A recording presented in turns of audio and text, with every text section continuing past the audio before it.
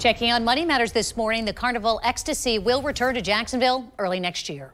And new car prices surged to a record high last month as buyers paid over sticker price.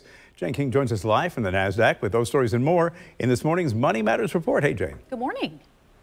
Hi, Bruce and Jane. Good morning to you. And also breaking this morning, Johnson & Johnson says it will split into two separate companies. So one of the companies will focus on its very well-known brands, Band-Aids, Tylenol, things like that.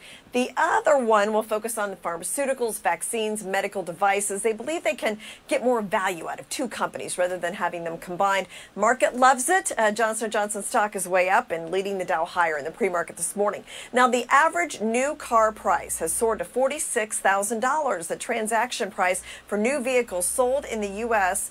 Was up by about 13% compared to last year. Prices were boosted by higher luxury sales and a preference for the more expensive SUVs and pickup trucks. Well, cruises are coming back to Jacksonville. Carnival's announced the Ecstasy will set sail in March. Carnival announced 17 of its ships will return to service by the end of the year and then the full fleet by the spring. And airports and roads going to be a lot more busy this year than they were last Thanksgiving. AAA says 53.4 million people will travel for the Thanksgiving holiday. Air travel almost fully recovered from the pandemic. In fact, expect to be up 80% compared to last year. And despite higher gas prices, more people are expected to take to the road for the holiday.